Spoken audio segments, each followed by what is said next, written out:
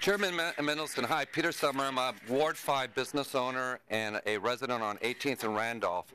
And we are all concerned about the future of the Howard Divinity School. We have this beautiful historic college. It's apropos because Martin Luther King's birthday is on Monday, national holiday. We've been trying to push Howard University president and the city to find new funds to keep the Howard University School as a divinity school. Everybody in the community has been fighting to make it that. Our message has not been heard, but I'd say 95% of the old-timers and the really grassroots residents here would like to see it come back. It only takes $30 million to renovate. It's been empty for like last 2 years. And, you know, if you could take action, I mean, Abu Dhabi's looking at it, other people are looking at it. $30 million in renovation is nothing for a college campus, especially a historic place like the Howard University Divinity School.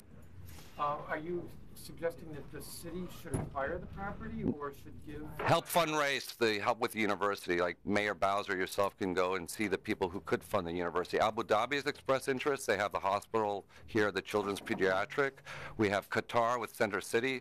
So this would be a good way for developers to pay back. J.B. Pritzker, the Pritzker family is just down the road. This would be a perfect place for them to show their dedication to the city. Now, some of those examples, like City Center, that's a development project. Do you Yes. want to see the Divinity? No, I would like to see the same people who made money on the development part of the government of Qatar, the Qatar holding, put some money into the university, Howard University. So this is a payback for the development they made to the city, to the residents, and to Ward 5 and the history of our city. Okay.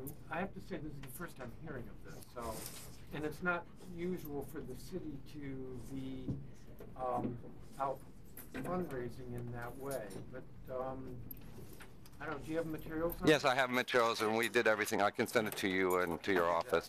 Do that. All right. Thank you. Thank you. Yes, sir. Hi, my name's Paul Wood, Michigan Park, so I live down across from Michigan Avenue. I think